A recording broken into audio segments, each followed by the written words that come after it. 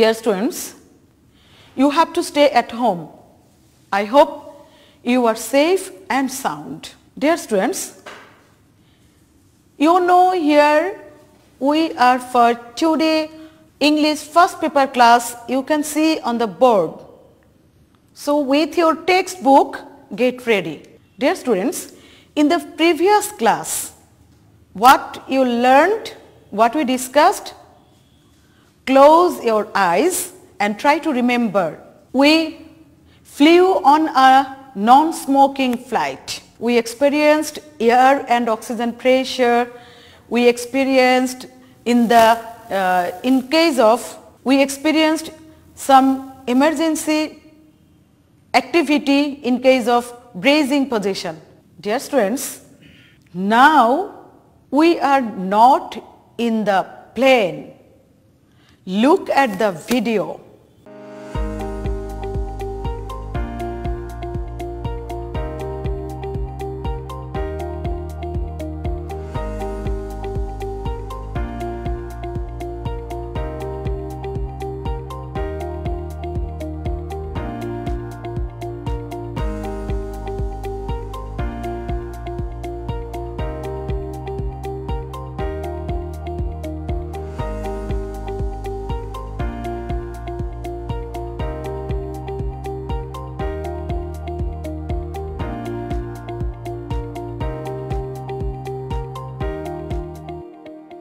What you have seen in the video? Yes, you are right. You have seen in the video a scenario of Bangkok. Can you guess what's our topic today?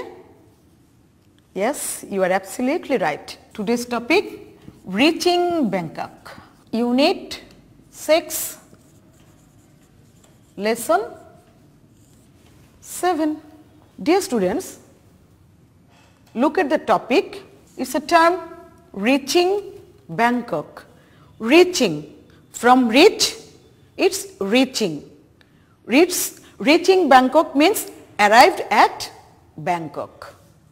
Where is Bangkok, you know? Yes, Thailand. Now, you have to watch another video clip. Look at the video and I think you will enjoy the video. Attentively you will watch the video. I will ask you some questions.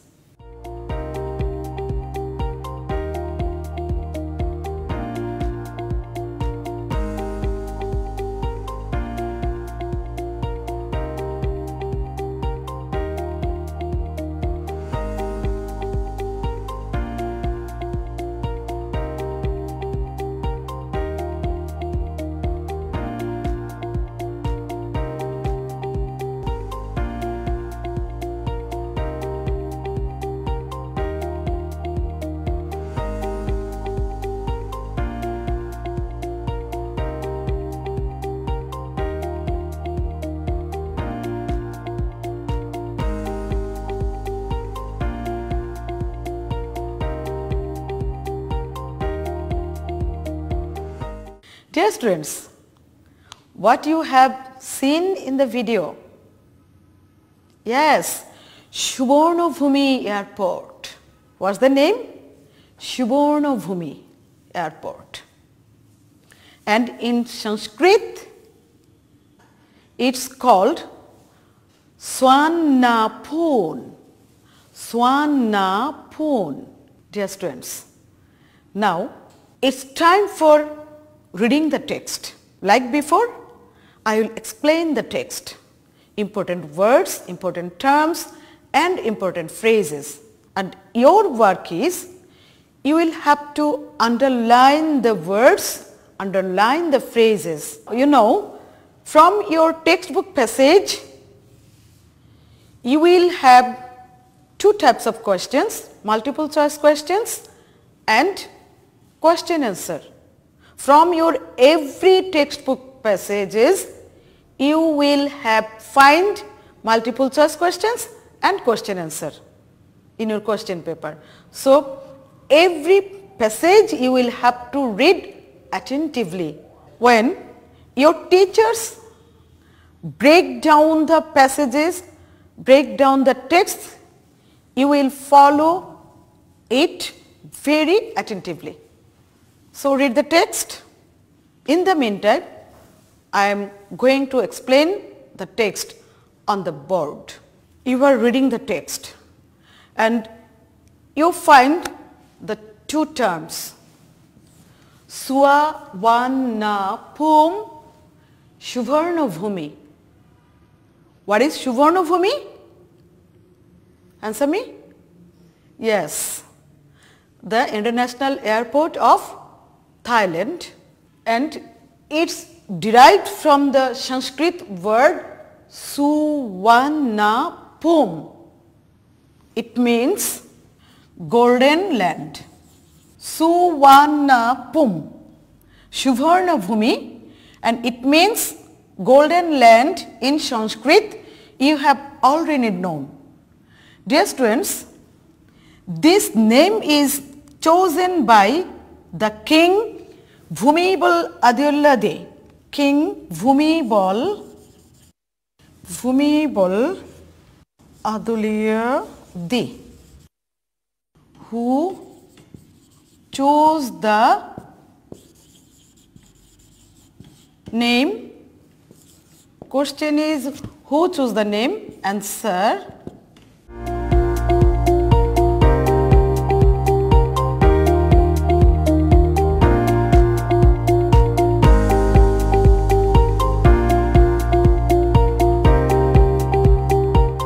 Dear students, you have completed your writing.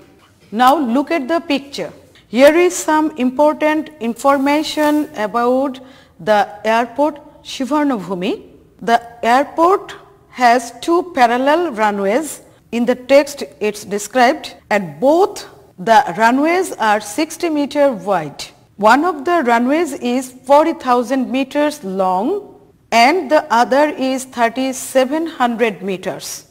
That means the length of the runways is 40,000 meters, and one is 40,000 meters and other is 3,700 meters. The airport passenger terminal is 563,000 square kilometers, that is 6,60,000 square feet. The airport is going through phase 2. It will raise its capacity to handle 65 million passengers per year. The airport has two 5-story car park buildings. The buildings can house 5,000 cars. Dear students, in the text you have read about the runways of the airport, parallel runways. Parallel runways. What is parallel? Look at my two fingers. One is away from another, and when I stretch them in front of you, none can touch another, and equally they are going through. It's called parallel. It can be compared with each other, but one can't touch another. It's called parallel. Runways, the place where a plane takes off. Have you seen airports? If you visited foreign country, physically you explored an airport. In your text, in the video, in the picture, you have seen an airport. Runway means a runway is the place where a plane takes off. Are you clear? Now a question for you. What is a runway? Answer is here. Have you written?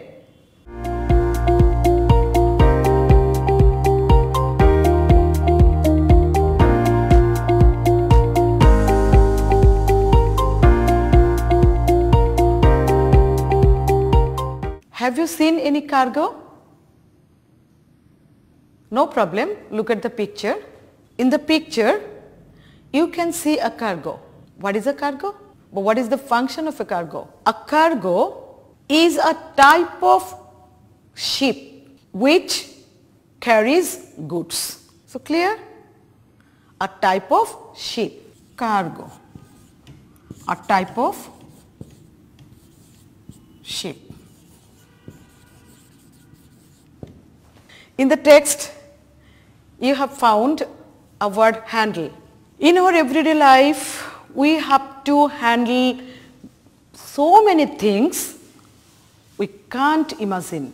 We have to handle our personally, we have to handle our parents, we have to handle our study, school, etc., etc. Now you are handling your study on the TV screen. Handle. It's a verb. Handle means manage. To manage. We have to manage everything. Dear students, I know you know a word per. Per. We always say 50 meter per second, 50 kilo per minute, per hour, per. Per year, per hour, per day, per year, per hour, per second, etc., etc. So, what is per? Per means every. Every year, every hour, every second. Every.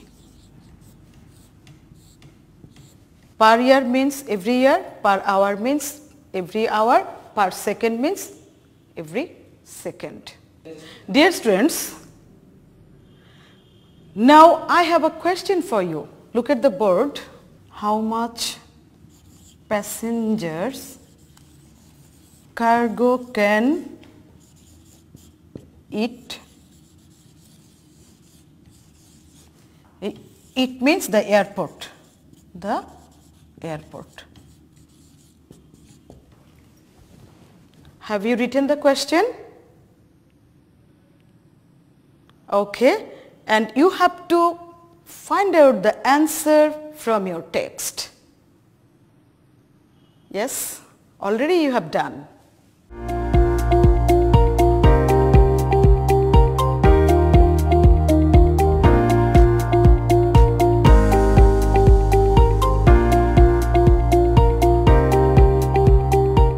Here is an important information about the airport in your text. Can you guess which important information I am talking about? The fourth biggest passenger terminal building.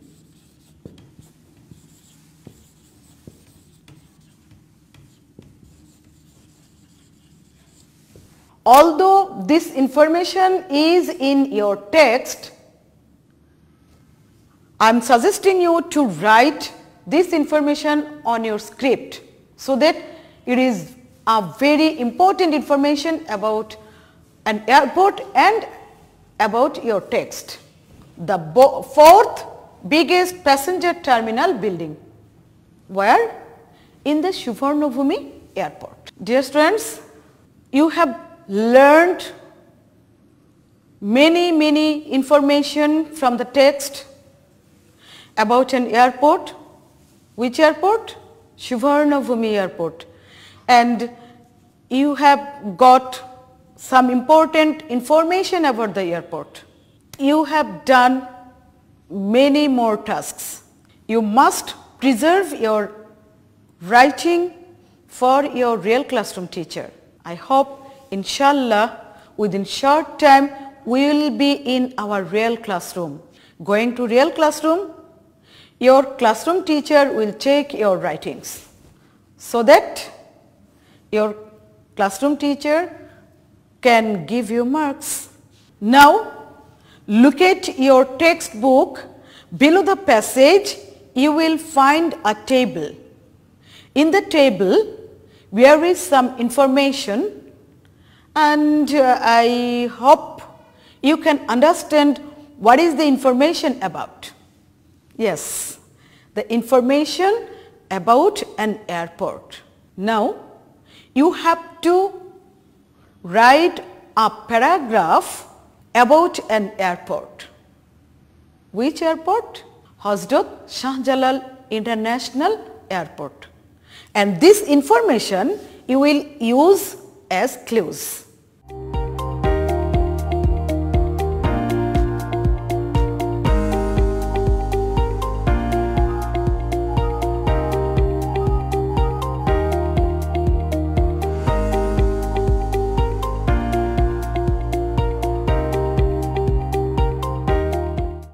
Dear students, that's all about today's class, and you will find the class again where? Visit Connect, visiting Kishore Batan. You will collect whatever you want to know, whatever you have missed from this class.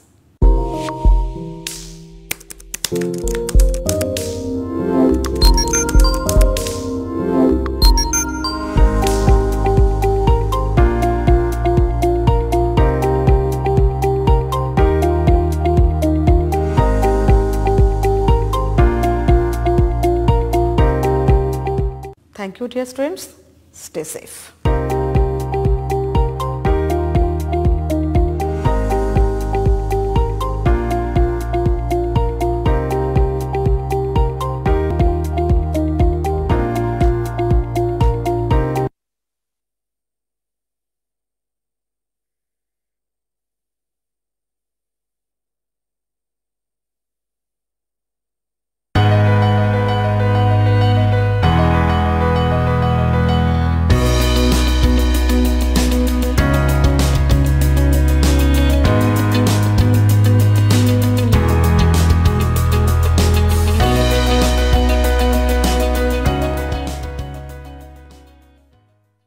সুপ্রিয় শিক্ষার্থী বন্ধুরা, আমন্ত্রণ জানাচ্ছি আমার ঘরে আমার school অনুষ্ঠানে।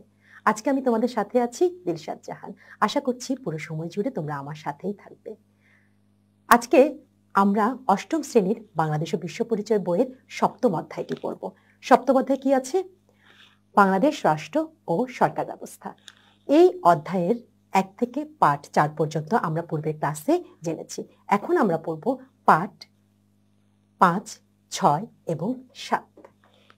এই পাঠ শেষে আমরা যা জানতে পারবো তা হলো বাংলাদেশ সরকারের বিভিন্ন অঙ্গের সংক্ষিপ্ত রূপরেখা ও কার্যাবলী বর্ণনা করতে পারবো, বাংলাদেশের স্থানীয় সরকার কাঠামো ও কাজ ব্যাখ্যা করতে পারবো, বাংলাদেশের সরকার পরিচালনায় সুশাসনের গুরুত্ব উপলব্ধি করে সুশাসনের জন্য গৃহীত কার্যক্রমে সহযোগিতা করতে পারবো। চলে আসছি পাঠ 5-এ। তোমাদের সুবিধার জন্য তোমাদের এই অধ্যায়টিতে অনেকেরই অনেক ধরনের সমস্যা রয়েছে, তোমরা আমাদেরকে আগেই বলেছো, এবং তোমাদের সুবিধার জন্য আজকে কিন্তু আমি তোমাদের বইয়ের অংশটাকে নিয়েছি এবং আমরা তোমাদের সাথে রিডিং পড়ব এবং প্রতিটি অংশ আমরা বুঝিয়ে বলার চেষ্টা করব, বোঝানোর চেষ্টা করব। তাহলে কি আছে দেখে আসি পাঠ 5-এ। রাষ্ট্রের মূল চালিকা শক্তি সরকার। সরকারের মাধ্যমেই রাষ্ট্র যাবতীয় কাজ সম্পাদন করে। সরকার ছাড়া রাষ্ট্র চলতে পারে না। রাষ্ট্র পরিচালনার জন্য সরকার বিভিন্ন কাজ করে, যেমন নাগরিক হিসেবে আমাদের জন্য খাদ্য, শিক্ষা, চিকিৎসা ও নিরাপত্তা ব্যবস্থা করে, জনগণের অধিকার ও কল্যাণের জন্য আইন প্রণয়ন করে, কেউ সে আইন অমান্য করলে শাস্তির ব্যবস্থা করে। এই ধরনের আরো অনেক কাজ আছে যা সরকার করে থাকে। সরকারের এই কাজগুলো সম্পাদনের জন্য 3টি বিভাগ রয়েছে। এই বিভাগগুলো কি কি? আইন বিভাগ, শাসন বিভাগ এবং বিচার বিভাগ। আইন বিভাগ, শাসন বিভাগ এবং বিচার বিভাগের একটা ছবি দেখে আসি, চলো। দেখো, এখানে আমাদের সরকারের বিভিন্ন অঙ্গগুলোর ছবি দেখা যাচ্ছে। আমাদের আইন বিভাগ হচ্ছে জাতীয় সংসদ, শাসন বিভাগ দেখো, বাংলাদেশের সচিবালয়ের চিত্র দেখা যাচ্ছে, বিচার বিভাগে সুপ্রিম কোর্টের চিত্র দেখা যাচ্ছে। প্রথম ছবিটি জাতীয় সংসদ ভবনের, এটি ঢাকার শেরেবাংলা নগরে অবস্থিত। জাতীয় সংসদে নির্বাচিত জনপ্রতিনিধিরা দেশ পরিচালনার জন্য প্রয়োজনীয় আইন প্রণয়ন করেন এবং অন্যান্য নীতি নির্ধারণী সিদ্ধান্ত নিয়ে থাকেন। দ্বিতীয় ছবিটি দেখো, বাংলাদেশের সচিবালয়। সংসদে যে সকল আইন প্রণয়ন করা হয় সেই অনুযায়ী নীতি নির্ধারণ ও সরকারের শাসন কাজ পরিচালিত হয় সচিবালয়গুলো থেকে। শেষের চিত্রটি হচ্ছে সুপ্রিম কোর্টের, এটি বাংলাদেশের বিচার বিভাগের সর্বোচ্চ স্তর। আচ্ছা, তাহলে আমরা কি কি দেখছি? আইন বিভাগ, শাসন বিভাগ এবং বিচার বিভাগ। আমি যদি এটি সংক্ষেপে বলতে চাই, আইন বিভাগে আইন প্রণয়ন করা হয়, শাসন বিভাগে সেটি বাস্তবায়ন করা হয় এবং বিচার বিভাগে আমি বাস্তবায়নকৃত যে আইনটি তার প্রণয়নটা ঠিক মতো হয়েছে কিনা, সঠিকভাবে করা হয়েছে কিনা, সেটি বিচার বিবেচনার কাজ হচ্ছে বিচার বিভাগে। চলো আমরা এখন বিশদ আকারে এটির ব্যাখ্যাটা দেখে আসি। আইন বিভাগ বাংলাদেশের আইনসভা এক কক্ষ বিশিষ্ট, এর নাম জাতীয় সংসদ। মোট 350 জন সদস্য নিয়ে এটি গঠিত। এর মধ্যে 300 জন সদস্য দেশের 300টি নির্বাচনী এলাকা থেকে নাগরিকদের প্রত্যক্ষ ভোটের মাধ্যমে নির্বাচিত হয়ে থাকেন। বাকি 50টি আসন মহিলাদের জন্য সংরক্ষিত। প্রত্যক্ষ ভোটে নির্বাচিত সদস্যদের দ্বারা তারা নির্বাচিত হয়ে থাকেন, অর্থাৎ সংরক্ষিত আসনের মহিলা সাংসদগণ পরোক্ষভাবে নির্বাচিত হন। তবে 300টি নির্বাচনী এলাকার যে কোনো আসনে মহিলারা সরাসরি প্রতিদ্বন্দ্বিতার মাধ্যমে নির্বাচিত হতে পারেন। জাতীয় সংসদের মেয়াদ 5 বছর। একজন স্পিকার ও একজন ডেপুটি স্পিকার জাতীয় সংসদের অধিবেশন সংক্রান্ত সকল কার্যক্রম পরিচালনা করেন। ডেপুটি স্পিকার তাকে এই কাজে সহযোগিতা করেন। এছাড়া স্পিকারের অনুপস্থিতিতে তিনি সংসদ অধিবেশনে সভাপতিত্ব করেন। দুজনই সংসদ সদস্যদের মধ্যে থেকে ভোটে নির্বাচিত হয়। আইনসভা বা জাতীয় সংসদ রাষ্ট্রের সাধারণ আইন তৈরি ও পরিবর্তন করে থাকে, দেশের জনমত প্রকাশ করে, সরকারের আয় ব্যয় নিয়ন্ত্রণ করে, সংবিধান প্রণয়ন ও সংশোধন করে।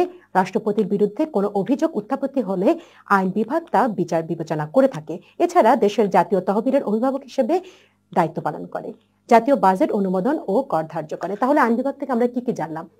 300টি আসনে প্রত্যক্ষ ভোটের মাধ্যমে নির্বাচিত হবে এবং 50টি সংরক্ষিত আসনের মাধ্যমে নির্বাচিত হবে। তাহলে সংসদ সদস্য কতজন থাকবে?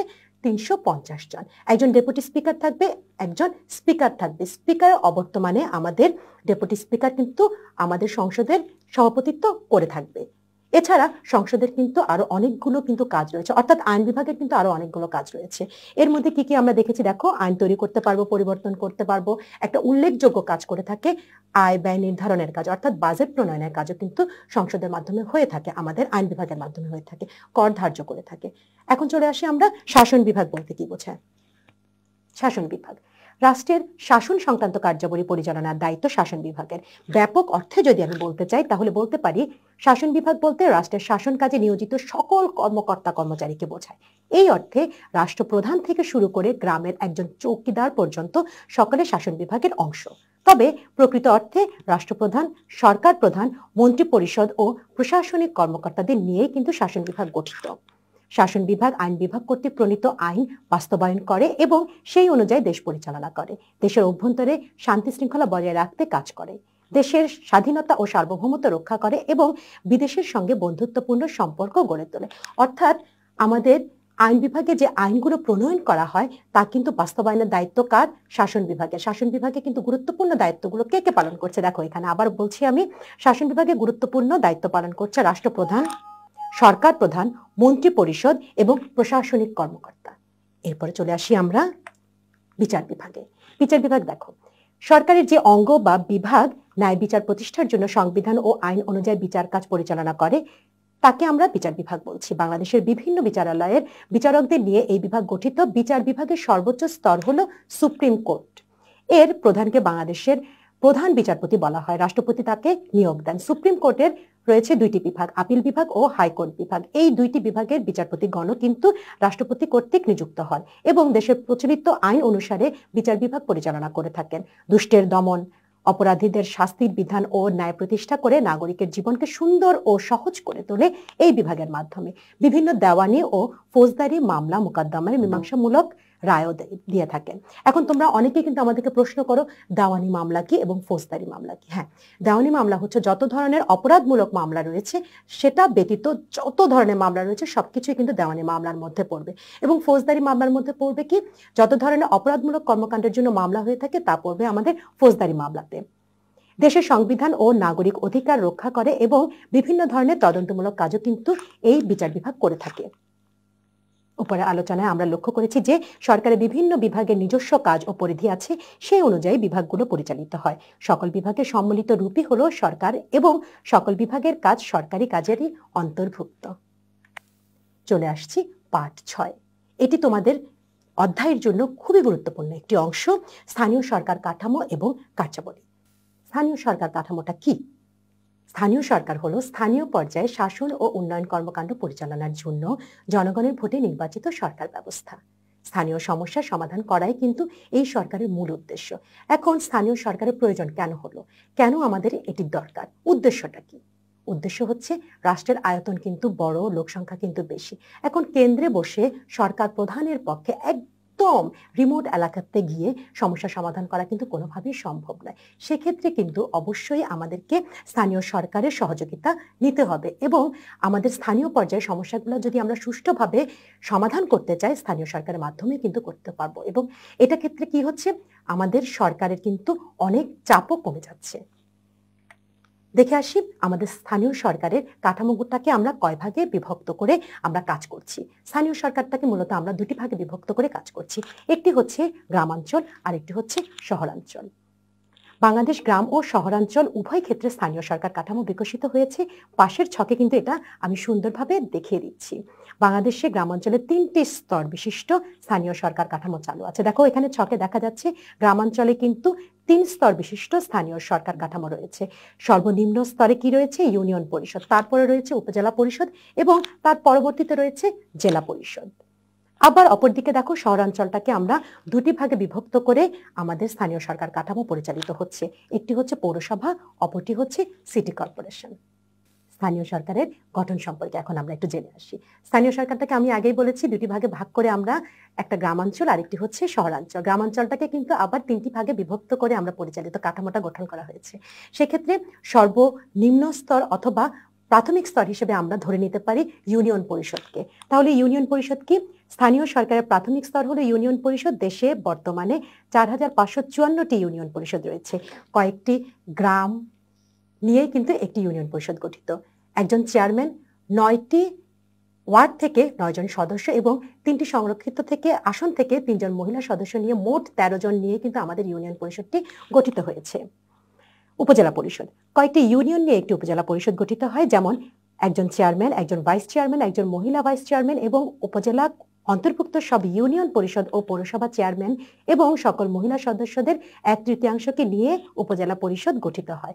দেশে বর্তমানে মোট উপজেলা পরিষদের সংখ্যা আছে 492টি। তোমাদের কিন্তু এমসিকিউতে মাঝে মাঝে কিন্তু এই ধরনের কোশ্চেনগুলো আসে। এরপরে আসি আমরা জেলা পরিষদে। আমরা কি বলেছি? ইউনিয়ন পরিষদ সবচাইতে প্রাথমিক স্তর, তারপরে বেশ কিছু ইউনিয়ন নিয়ে কিন্তু আমাদের উপজেলা পরিষদটি গঠিত হয়েছে। আবার উপজেলা নিয়ে কিন্তু আমাদের জেলাটা গঠিত, অর্থাৎ হচ্ছে কি উপজেলা নিয়ে আমাদের জেলা পরিষদ গঠন করা হয়েছে। জেলা পরিষদে কি আছে? কয়েকটি উপজেলা নিয়ে একটি জেলা গঠিত, যেমন 64টি জেলা পরিষদের মধ্যে 61টি স্থানীয় সরকার বিষয়ক মন্ত্রণালয়ের অধীনে আছে। খাগড়াছড়ি, বান্দরবন, রাঙামাটি এই 3টি জেলা পরিষদ পার্বত্য চট্টগ্রাম বিষয়ক মন্ত্রণালয়ের অধীনে রয়েছে। একজন চেয়ারম্যান এবং 20 জন সদস্য নিয়ে জেলা পরিষদ গঠিত। 20 জন সদস্যের মধ্যে 5 জন কিন্তু মহিলা হতে হবে। চলে আসছি আমরা পৌরসভাতে, অর্থাৎ শহরাঞ্চলের স্থানীয় সরকার কাঠামোর যে দুটি ভাগ রয়েছে, একটি হচ্ছে পৌরসভা আর একটি হচ্ছে সিটি কর্পোরেশন। তাহলে পৌরসভাটা একটু দেখে আসি। শহর এলাকার স্থানীয় সরকার হিসেবে পৌরসভা গঠিত। বর্তমানে দেশে 327টি পৌরসভা আছে। একজন মেয়র প্রতি ওয়ার্ড থেকে একজন করে কাউন্সিলর ও সংরক্ষিত আসনের মহিলা কাউন্সিলরদের নিয়ে পৌরসভা গঠিত হয়। আয়তন ও জনসংখ্যার তারতম্যের ভিত্তিতে বিভিন্ন পৌরসভার সদস্য সংখ্যা কম বা বেশি হতে পারে। সিটি কর্পোরেশন, বাংলাদেশে 12টি সিটি কর্পোরেশন আছে।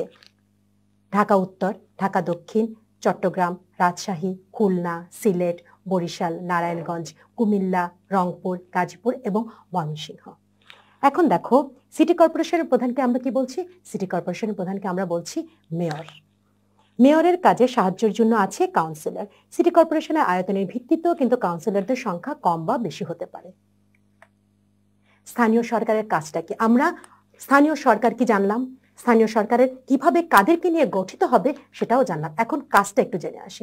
প্রতিটা ক্ষেত্রে তোমরা আগেই মনে রাখবে আমাদের প্রধান কাজ হচ্ছে দেশের উন্নয়ন। প্রত্যেকটা সেক্টর আমাদেরকে উন্নয়ন করতে হবে এবং স্থানীয় সরকারের মূল দায়িত্বই কিন্তু উন্নয়নমূলক কর্মকাণ্ডে সরকারকে সহযোগিতা করা। তাহলে আমরা দেখে আসি আমরা কোন ধরনের সহযোগিতা পাচ্ছি স্থানীয় সরকার থেকে। হ্যাঁ, ইউনিয়ন পরিষদের কাজ।